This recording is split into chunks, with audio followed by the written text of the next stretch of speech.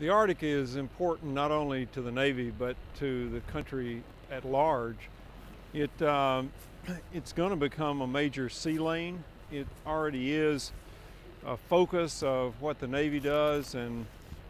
in terms of cold weather exercise, in terms of submarines underneath the ice, which we're doing here, in terms of a lot of scientific experiments, in terms of where the focus is going to be over the next few decades, because the Arctic is only going to grow in importance, and it's incredibly crucial for us to understand how the Arctic operates, how we can